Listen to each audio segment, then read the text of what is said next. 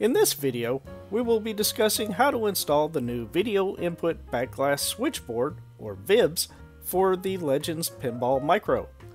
That is, the Micro requires this specific board, or kit, to be able to utilize the backglass with a PC or the Steam Deck. After we install the VIBS board, I'll demonstrate some brief gameplay from Pinball FX3, VPX, and Future Pinball from a Steam Deck. You can also use a PC, as the two operate exactly the same. There are already detailed guides, both video and written, and I'll place links below to help you with that. I'm John, and welcome to Wagner's Tech Talk.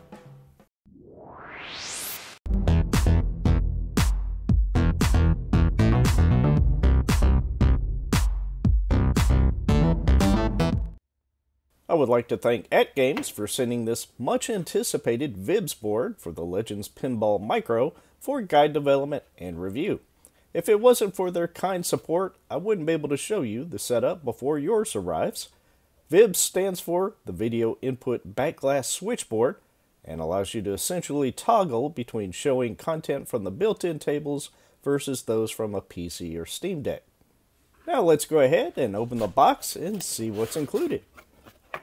First, we have the included instruction manual, which does a great job of stepping you through the installation process. This is the switch that will allow you to toggle between the built-in tables and a connected PC or Steam Deck for the backglass, a power extension cable, a power splitter, and there are 4 small screws for mounting the VIBS board. As mentioned, this board will only work on the Legends Pinball Micro and utilizes 2 primary connections, the FPC and LVDS connectors. Now let's move on to the installation.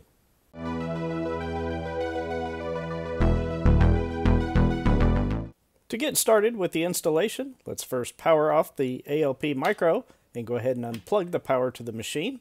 On the back of the back box, we want to remove the 4 screws here, here, here, and here, and put them somewhere safe so they don't get lost.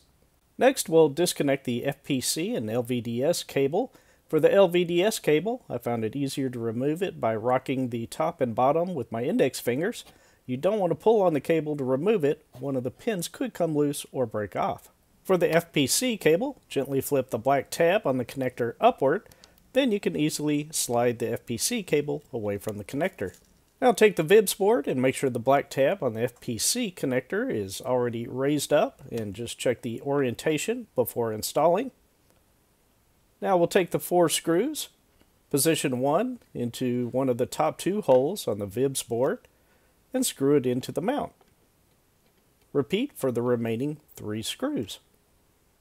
Now we'll slide the flat FPC cable into the connector and gently press down on the black tab from the top and bottom of the tab to lock the cable into place.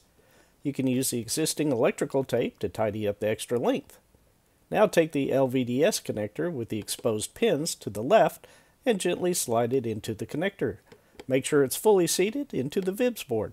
This is how the cables should look when done. Note that the small board to the right is no longer being used. Moving over to the workbench, we'll now prepare the back panel for installation. Take the switch assembly and go ahead and remove the nut from the back of the switch and the wrap from the switch cable. Insert the switch from the side that has writing above the cutouts, and then tighten the nut all the way to hold the switch into place. Be sure it is fully tight against the board. Place the bottom of the micro switch into the peg at the bottom of the switch, and gently do the same for the top, pushing it slightly to the right to lock it into place. You can do a quick check here to make sure the button is pressing in properly to the micro switch. Next, we'll attach the 2 terminals to the switch. It doesn't matter which wire goes where, just make sure they are fully inserted. The other end will connect to the VIBS board, and you will also want an HDMI cable at this point. The one here is about 6 feet in length. We'll now plug in the power extension cable to the VIBS board, and one end of the HDMI cable into the VIBS HDMI port. Bring the back panel nearby and plug in the VIBS switch button to the small connector at the top of the VIBS board. I'll then wrap some of the excess length of the power extension cable and feed the power and the other end of the HDMI cable through the pre-cut hole. Place the back panel into position and then reinstall the 4 screws to hold it into place. I use some extra leftover tape to provide a little extra stress relief on the HDMI cable. Now take the included power splitter and plug in the power extension cable and the power going to the power adapter and the power splitter into the Legends Pinball Micro. We can now power on the Micro. In the next segment, we'll check it out with a Steam Deck.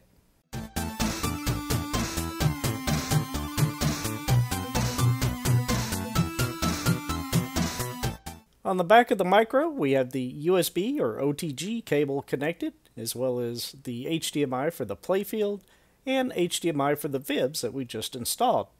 You can certainly use a PC for this setup, but since the Steam Deck is much smaller, it makes sense for me to show it here. We have a single USB-C cable going to this dock. The dock supports power delivery to the Steam Deck, OTG connection for the buttons on the Micro, and 2 HDMI ports. One is for the playfield, the other for the back glass. I also have a keyboard and mouse connected. There are extensive guides on everything I'm about to show you, so we won't delve too much into those details.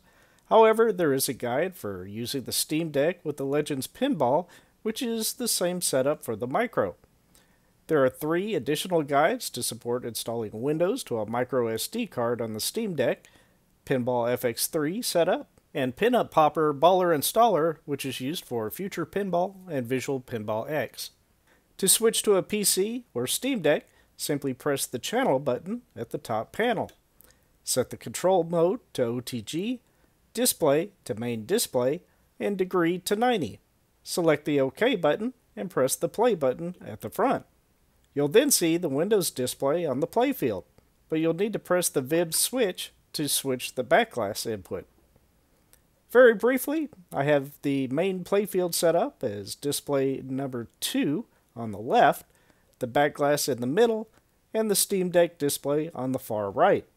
I'm also using Joy-to-Key.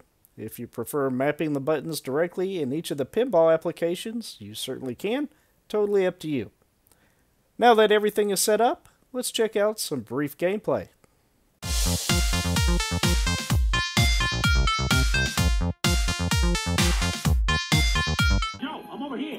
One of my favorite tables for Pinball FX3 is Family Guy. Wow. Kinda nice.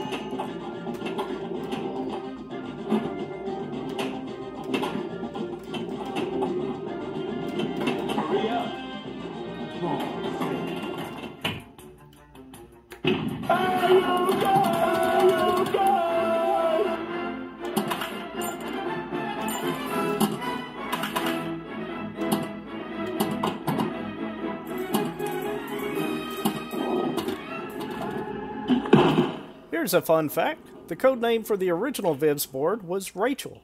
That was one of the main characters in the original release of Blade Runner.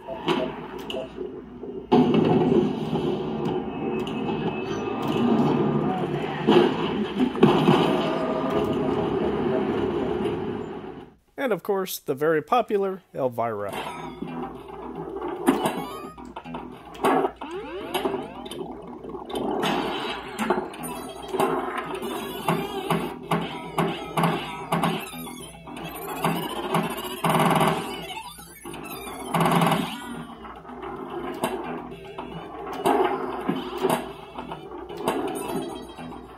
Whether you decide to connect a PC or Steam Deck to your Legends Pinball Micro, the VIBS for Legends Pinball Micro is a must-have accessory if you want to utilize the backglass for the tables.